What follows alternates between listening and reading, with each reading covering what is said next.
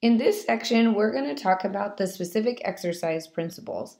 There's a great section in your books that will go over this, and you are expected to know all of these definitions and then to also be able to apply them to your prescription and design of a plan of care for your patient.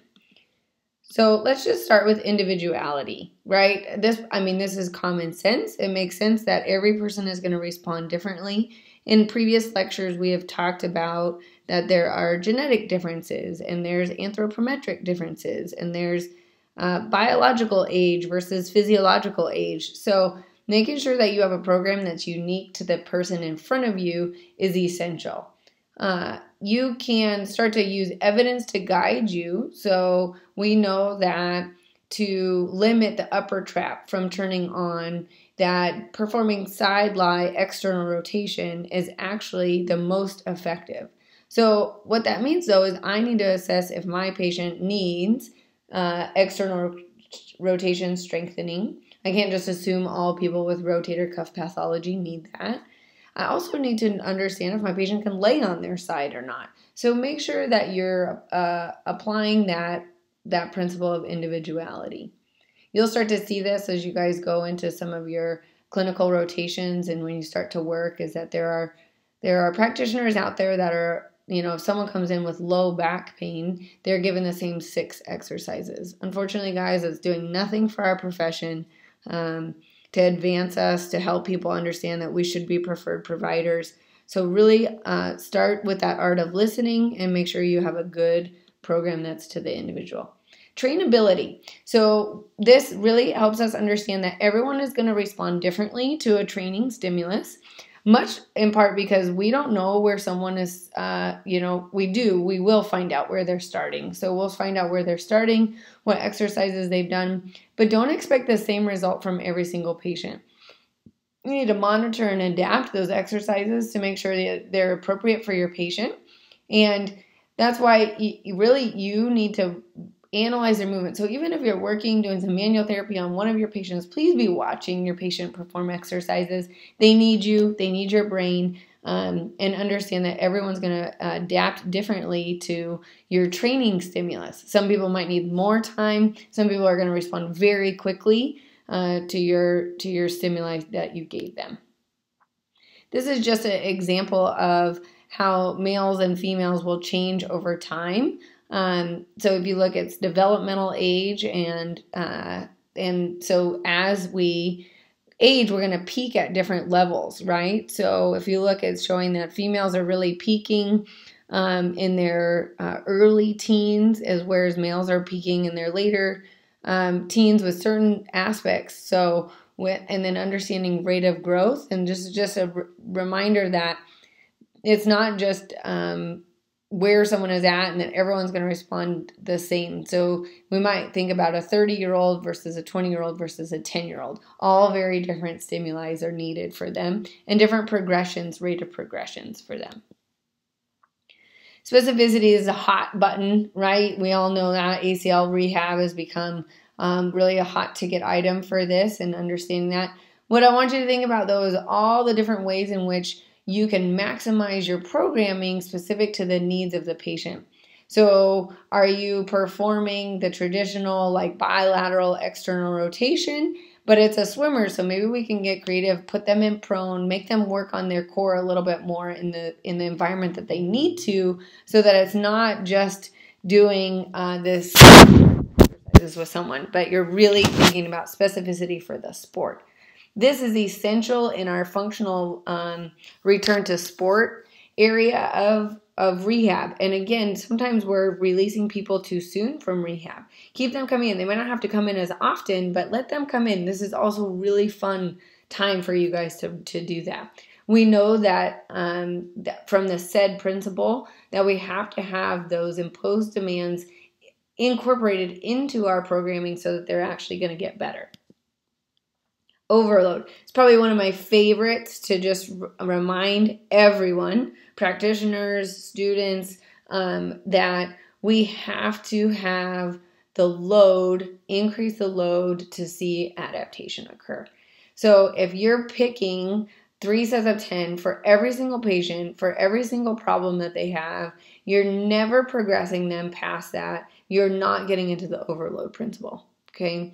Our body has to have this to see muscle growth, strength gains, and improved performance. So you need to make sure that you're looking back thinking about, did I progress this? Have I stuck with 3 sets of 10 for the last 4 months? And they've been doing a squat. So you guys are doing a great disservice to that. And you can do better than that. So do better than that. Be thoughtful in your programming. But you have to overload the system for it to improve. For continued results, you have to have a progressive overload. So you have to do a little bit more over time. Now, you're gonna reach the ceiling, right? So now maybe you change your stimuli to where you're doing different sets, different reps, different speed. You're adding a little bit different type of phenomenon in there for your patient that way, okay? Variety, our brain functions on variety. So my husband's grandma, she walks 30 minutes every single day, and that's her exercise. Well, she got in a car accident recently, and she started to really think about that she wasn't doing any balance training, neuromotor training.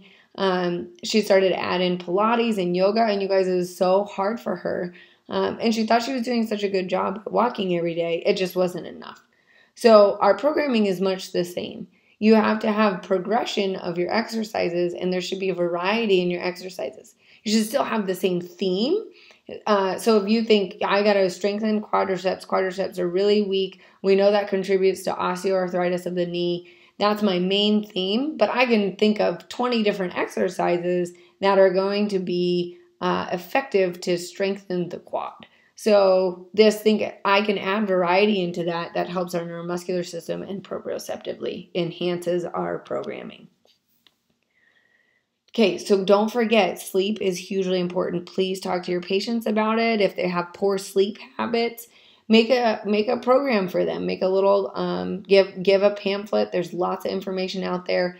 Most adults need 7 to 8 hours of sleep.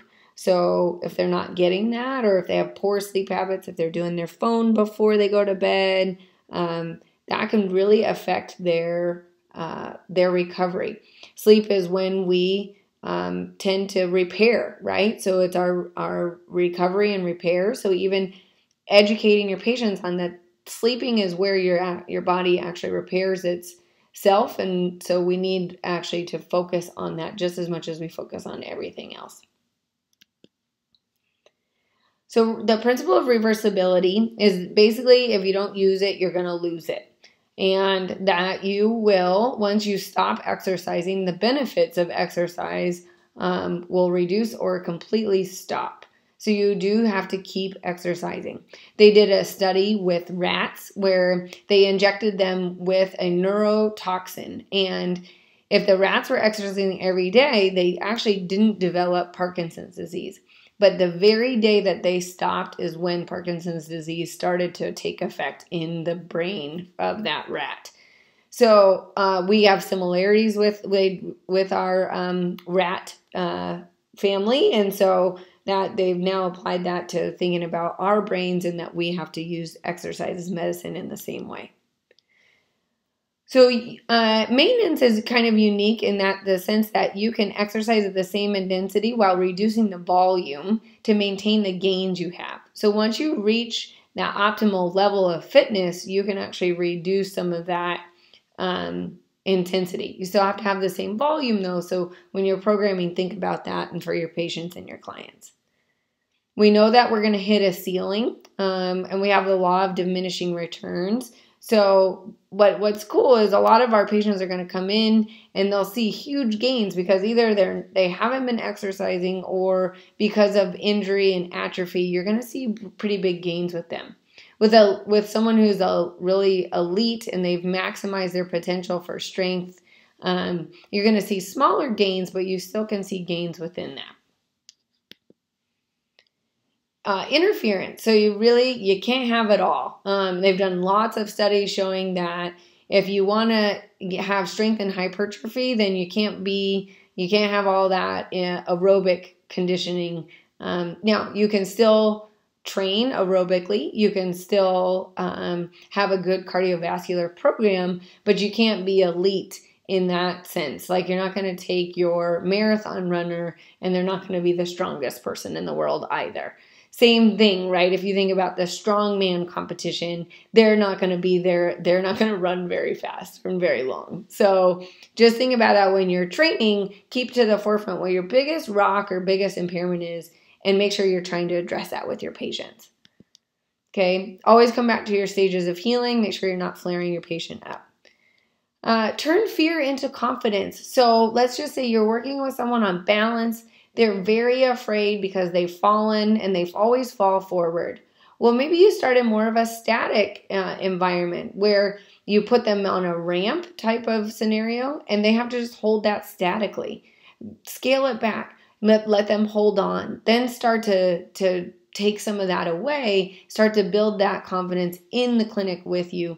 Make sure their home exercise program is helping them, but they're not afraid to do it. Start with success. Work in the planes that are effective and efficient for them. Then start to introduce those other planes of motion. Incrementally load, and then always try to use those words of motivation and education to help your patient. Lastly, just a few tips. Create opportunities for competence and success. So maybe there's an exercise that has become your test, and this was very hard for your patient to do. Well, then, and you know that they're going to just be better at it, make that part of your retest during your session. That helps your patient, okay? Create opportunities for autonomy. So the more your patient is involved, the better your patient is going to be after you are done with them, once you complete their plan of care. You don't want to make it so driven by you that they're not actually doing any of it on their own or thinking about it or problem solving through that, okay?